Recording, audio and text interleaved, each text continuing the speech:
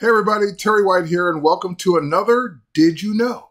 So today we're going to do two things. We're going to say, did you know you could generate a QR code for a business card or anything else?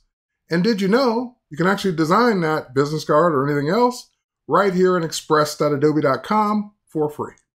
So first and foremost, QR codes is under the quick action. It's got its own section now, so we'll just go ahead and click on that. And we'll click Generate QR Code. So at this point, a QR code is merely a graphic that points people's phones to a link when they scan that graphic with their camera app.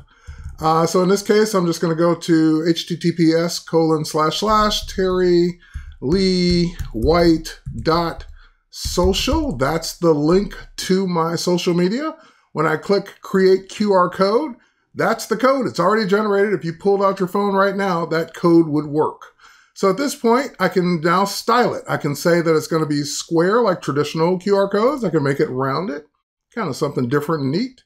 I can also choose whatever color I want it to be in, which is great if you're trying to match a design. And I can even choose what format to download it in. So I'm going to download it as a PNG file. When we say download, it downloads to your downloads folder on your computer. So it's your graphic to use forever. It doesn't expire. Even if you're a Creative Cloud subscription, even if you've never had a Creative Cloud subscription, that QR code will work forever, as long as that link works.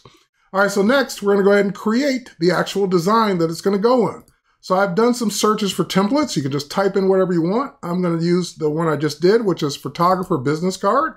I'm going to narrow it down to just business cards.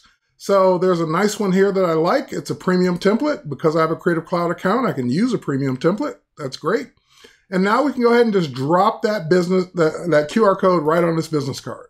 So when I click Photos and I click Upload Photo, it's asking which photo do I want to upload. So I'm going to go to my Downloads folder and grab that QR code, which was the last thing I downloaded.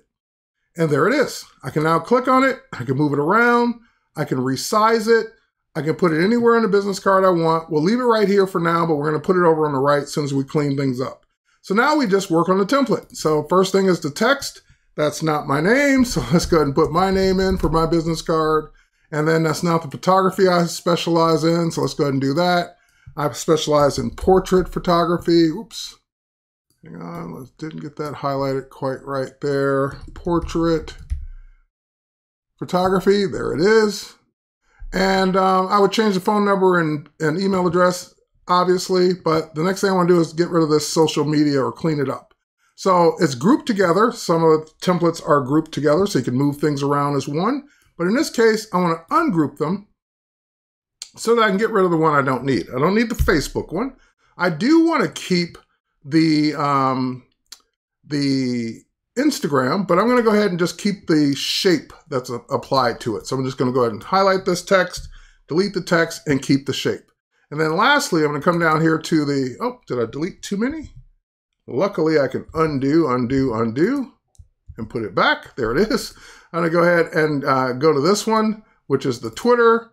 And let's go ahead and just simply make that's at Terry Lee White, just like my Instagram. So now they're all one thing. I can go ahead and get that left or right aligned, just like the rest of the text here. We'll go ahead and keep it in place. And then we can go ahead and grab this one, which is just the shape, no longer the text. And we can put it right next to it. And we can even, it looks like it's a little bigger for some reason. We'll go ahead and scale it down, just nitpicking, and get it right where I want it to be. All right, so now that it's there, we have room for the QR code, which can also be right aligned. Thanks to these great smart guides, it helps me align things and keep them nice and neat. And then we get rid of this leaf because I don't take pictures of nature and leaves, at least not on purpose. Now let's go ahead and go to photos one more time. But instead of uploading the photo I want to go there, I'm going to choose the little three-dot menu here where I have the option to go to my Lightroom photos, which is where I keep all my important photography. So now we can go ahead and just choose which album. I'm going to say, show me all the albums. And then I'm going to say, go to my TWP, Terry White Photography, and go to my portraits, portfolio, and grab the photo I want to use for this business card. It comes right in from Lightroom. I can go and close this panel to get it out of my way. And then we'll just move this, we'll have it bleed off to the edge there. We'll move it up and scale it down. And that's it. That's my new business card, minus the phone number and email address. But you got it. So now at this point, if I wanted to use this business card, I would just go ahead and click download. I can download it as a PDF, which is great if I'm sending it to be printed, or a high-resolution JPEG or PNG file if they accept JPEGs and PNGs, or if I want to use it on social media. And that's it. My business card is designed with a scannable QR code that takes them to my website or anywhere else I want them to go, and away I go. Cheers, everybody. Thanks for watching Did You Know? And we'll catch you on the next one.